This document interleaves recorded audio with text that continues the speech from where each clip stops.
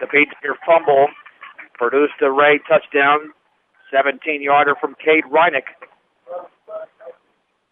The drive took over a minute, 16-yard drive, after they lost a yard on the first play. 42-31 Wray with 7:56 to go in the game. And this is a high, deep kick. Shea Hansen at the backup at his 5, drops the ball, picks it up. He'll fake the handoff to Rosenbrock, run to his left, across the 15-yard line, has a seam to the 20, breaks a tackle at the 30-yard line, and then is tripped up at the 33.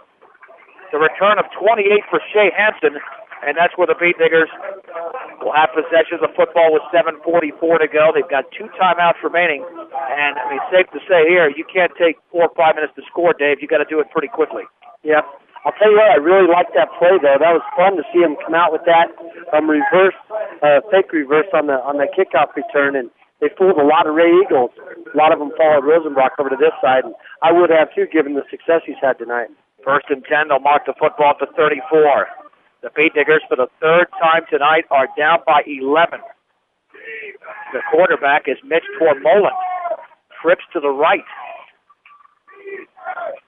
And on 1st down, Tormolen rolling to his right, setting up, wanting to throw off his back foot, incomplete. Shea Hansen was well covered at the 43-yard line by Ben Jones and by Brett Blasine at 2nd down and 10. Yeah, there was no way he was going to complete that pass. No, they had some pretty good coverage on that, but Tormolen comes out his very first touch of the game and rolls out on that bootleg right, and I'll tell you what, it looked pretty good. They had some nice fakes there and stepped up and threw the football. Garcia looks perfectly healthy on the sideline, so not sure why the switch was made, but that obviously is a coach's decision. 2nd down and 10 from the 34-yard line. Trips to the right. Tormolen's going to hand it up to Weiser, running left to the 40-yard line, to the sideline, 45. 1st down to the 50, in Wray territory, knocked out of bounds to the 47. A gain of 19, and a Beatnigger 1st down. Boy, that was a nice run there. Tell you what, there's a Wray Eagle that took the brunt of the fury on that run. And the good thing is that the clock stops with 7:31 to go and brushed down by 11. Skyler Seawald now into the game for Connor Weiser. Well, why are they running clock now? He definitely was out of bounds, and now, yeah, you got to put some time back on. But they instructed, for some reason, the official instructed for that clock to be run. And that's a precious 7 seconds that came off the clock. 1st and 10 from the Wray 47-yard line. Tormolen, quick drop, throws it out the right side. Caught by Rosenbrock at the 46-yard line, tries to break a tackle, and he's still at his feet. And then he's dragged back by about 5 Eagles, and he's down after a gain of 1. He's 2nd down and 9. At the 46. And Rosenbrock took a beating there, but that's what happens when it's 1 against 5. Yeah, and when you're trying to make something out of nothing, he wasn't going to go down. One-stop shop for all of your banking and investment needs, from checking to savings to IRAs, is Morgan Federal Bank, 321 Ensign Street. Morgan Federal Bank, there's a difference. Member FDIC, equal housing lender. 2nd down and 9 for the 46. Looks like Ray's coming on a blitz. Tormolen deep drop, sets up a screen over the Weiser to the 45, and then he's tripped up to the 41 by Austin Willard. It's a gain of 5 on the play, but it could have been much bigger if Willard was not there to make the tackle.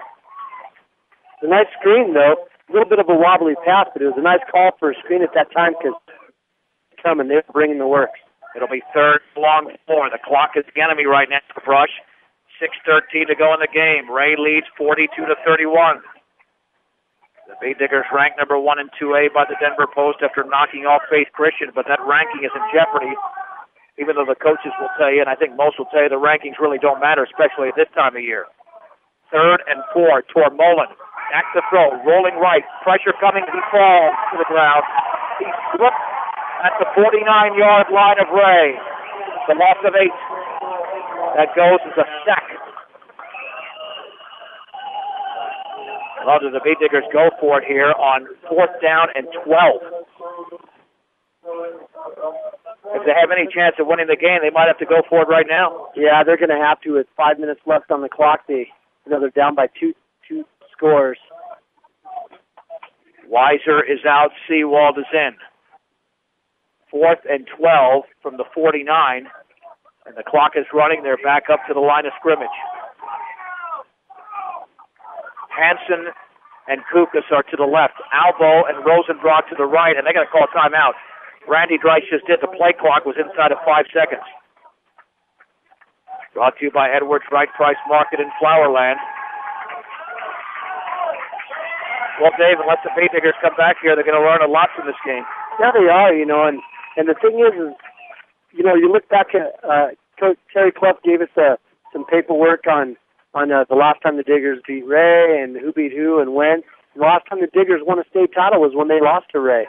So, it's good to go up against tough competition, and it's good to lose. I hate to say it. Sometimes you're the hammer, sometimes you're the nail. But it depends on how you recover from a game like this and how you improve your performance and improve your work ethic for practice.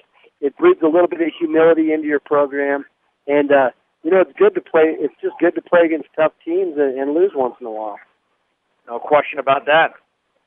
The Bay Diggers last year were 0-4 and made it to the state semis, winning 8 games in a row, including 2 games in the playoffs before losing to Faith Christian. And unless they come up with a big play now, they're going to lose this game to Wray, down 42-31 with 5:05 to go. The big play of the game, undoubtedly, up by 4, was that 3rd and 18 that went for 72 yards. No bigger play in this game. 2 receivers to the left, 1 to the right. Backs are split. 4th and 12 for the Bay Diggers at the Wray 49-yard line. Corbolan, back to throw. Pressure coming up the middle. Rolls to his left. Off. He picks up with a football to 45. He stops. He goes back into the 41-yard line, then he's smothered under. Mullen is tackled at the 41. It's not enough for a first down, a gain of 8, and the Eagles take over with 4:55 to go in the game. He went up, he came up with that pump fake as he was running left, a right-handed quarterback. But, he took off running like crazy. But the Eagles, just like they've done all game, just closed in on it quick because this defense is real fast.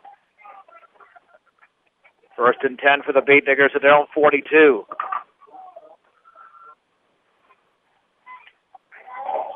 Bay Diggers need to force a turnover. Ray's going to run the football more than likely. There's a quick hitter right up the gut to Austin Willard. Dives his way to the 44. Felix Calderon and Kyle Hefner on the tackle. 2nd down and 8. And you know that the Eagles will take time off the clock as we're inside of 4.5 minutes to go in the game. Wray does a real good job, just like the Diggers do, at taking time off the clock when they're ahead. They look back there and watch that official and watch him start counting before they ever think about snapping the ball.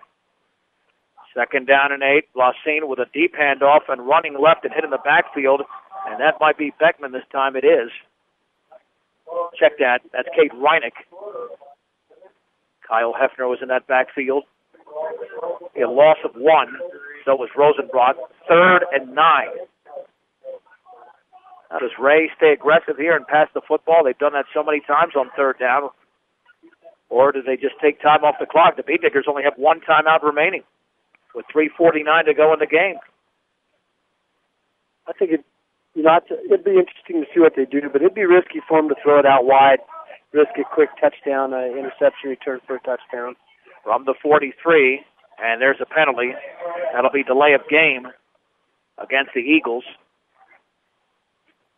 That'll make it 3rd and 14. At the 38-yard line.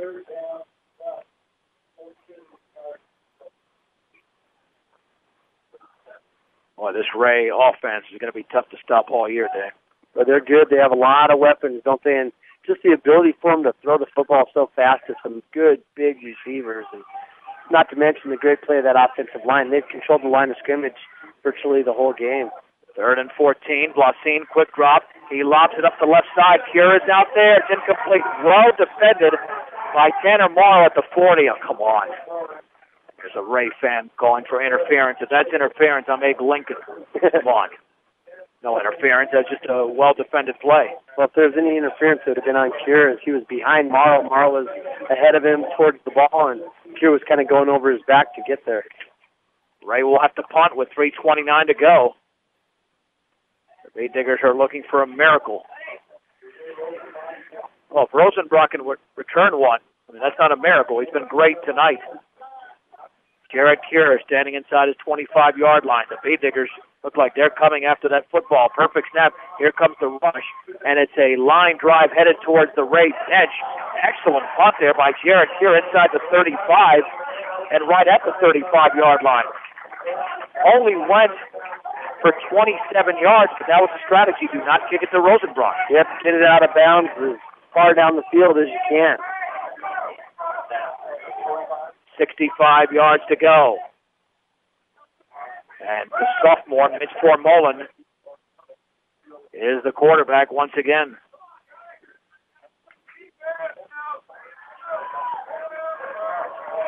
First and 10 for the Bay Diggers at their own 35-yard line. Trips to the right. The lone setback is Seawald.